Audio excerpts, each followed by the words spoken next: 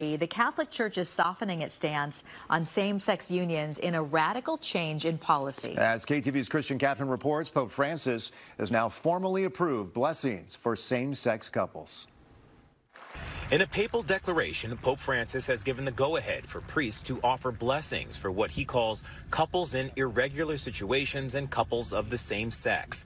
Any such blessing would not be a formal blessing as for a marriage, which the Church still says is between a man and a woman. The document goes on to say a blessing for a same-sex union is not a formal liturgical rite, but that the Church should recognize those who humbly turn to God.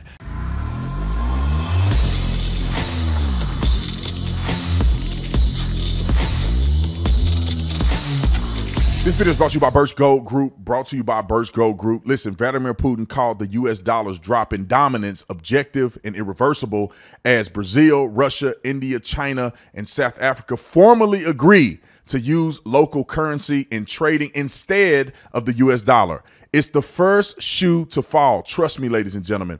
As demand of the dollar weakens, the buying power of the dollar weakens. That's why Birch Gold Group is busier than ever. Investors and savers are looking to harness the power of physical gold held in a tax-sheltered IRA. You can too.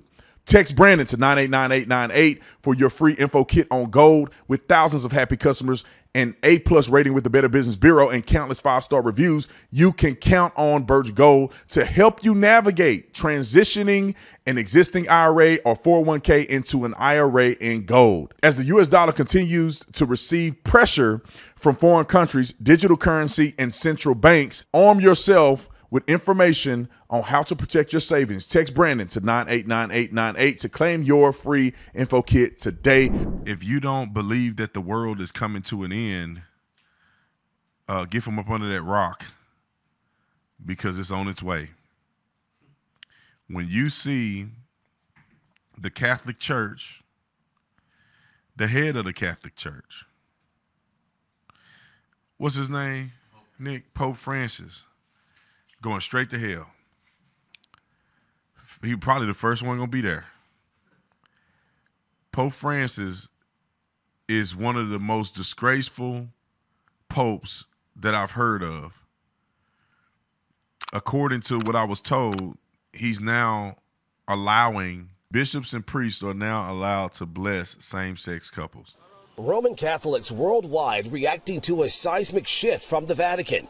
Pope Francis now permitting Roman Catholic priests to bless same-sex marriages. I think that's a great step forward. I think that's wonderful news, to be honest. The Bible just says that it's not, that you shouldn't do that. So, yeah. The Pope's approval reverses the Church's position from just 2 years ago when it said it could not bless same-sex couples, saying because God does not bless sin.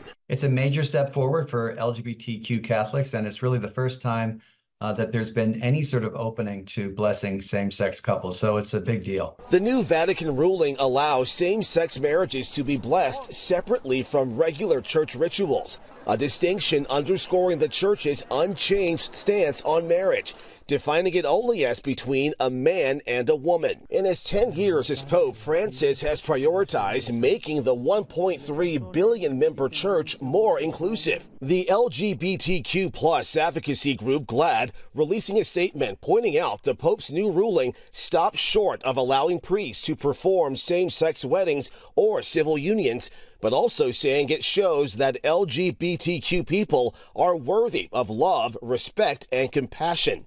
Justin Finch, ABC News, Washington. I wouldn't be shocked if the Pope is not the Antichrist. I don't know.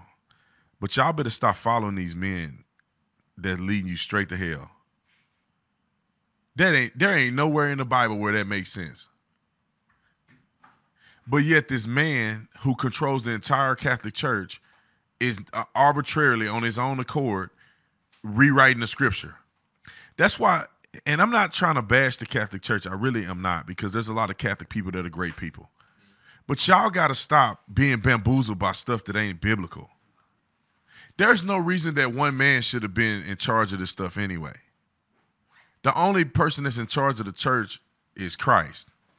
When you start letting men dictate and navigate what God has already established, you're gonna be off. Because when they off, you off now. If your priest, whom you have to say confessions to, is of diddling boys, then where your confession going? Because it ain't going to God. That man don't have a connection. He probably ain't had a connection in the last 25 years. And you trusted in that man. The Bible says that you go straight to Christ is the mediator, not your priest. But people still following these religions. If you are a Catholic today, at least you should say, I ain't doing the Pope thing.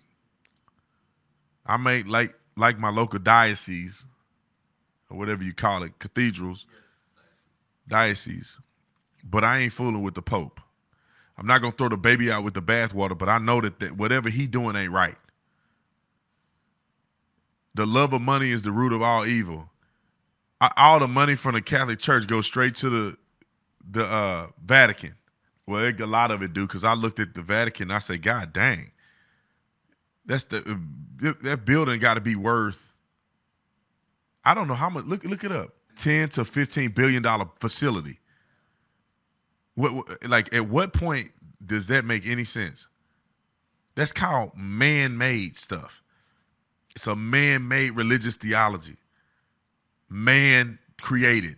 All the power goes to one central location. Building worth $15 billion because they go up and beyond to put all them crystals and all that stuff they put in the Vatican. And people out here hurting. The Catholic Church is worth $30 billion. And how much they pay the priest? Minimum wage. What's the average of a priest? We'll look it up for you guys that are listening. That place, the Catholic Church is worth $30 billion. 38 to 55K a year. That's poverty in comparison. And the Pope drive around with the armored glass up there, and they treat him like he's Jesus Christ on earth. I mean, maybe to the Catholics he is Jesus Christ on earth, or like his right-hand man. He right next to Christ. He the only one that go talk to Jesus, and y'all can't never see Jesus. But the Bible say you can, though. The Bible says that Jesus is the mediator between man and God, the man Christ Jesus. There's no name under heaven whereby you must be saved but the name of Jesus. You pray in the name of Jesus. You cast out devils in the name of Jesus. You don't need nobody next to you, with you, coercing you, leading you. You can go straight to the throne through Jesus Christ. That's what the Bible says. But somehow we getting tricked into religion. And you got one man out here losing his mind, and he dictating it to the entire church. It's crazy to me, man. It's crazy to me. It's crazy to me. I get structure. I get religious structure, but there's a point in time where you have to say, this is going beyond what the Bible is telling us. You're usurping authority over what Christ has said, what people have wrote about Jesus.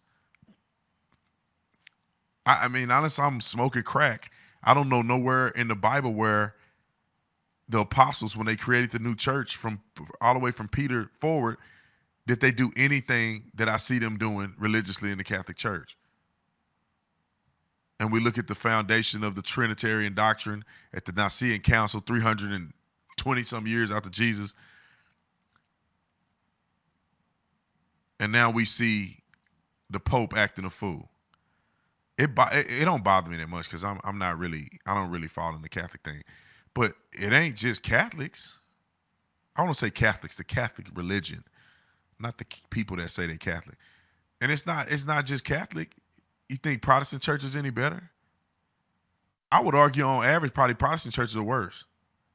At least you know the Pope is nutty, and certain bishops in the churches in the cathedrals or whatever, and some of them are nutty, but for the most part, I'm pretty sure they're doing what they're supposed to do religiously, because there's religious structure. In the Protestant church, they wilding out. They wilding out. It's like girls gone wild.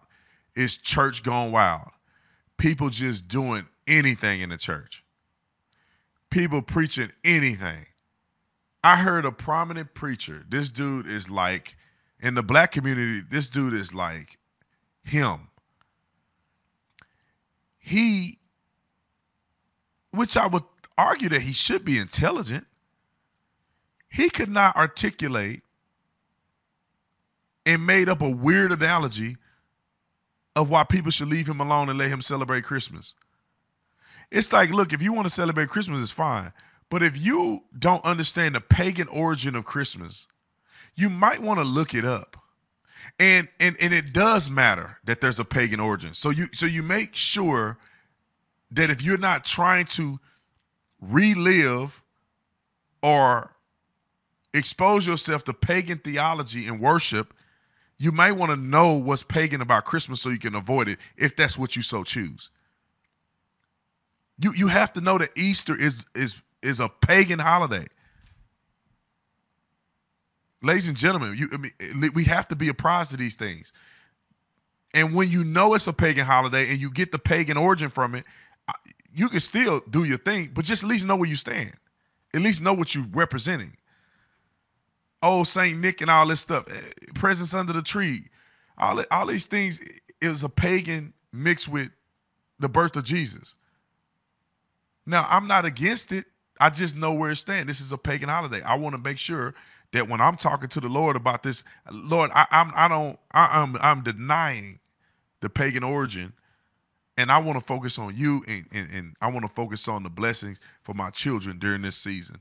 I want to bless people. I want to make it about that and not about this pagan theology. But at least know where you stand, so you're not out here lost when the trumpets sound and you still confused.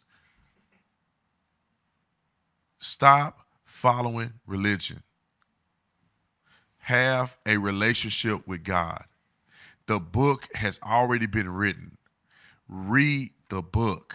Pray to God through Christ Jesus, and things will be revealed to you that you need to know. And revelation comes through reading.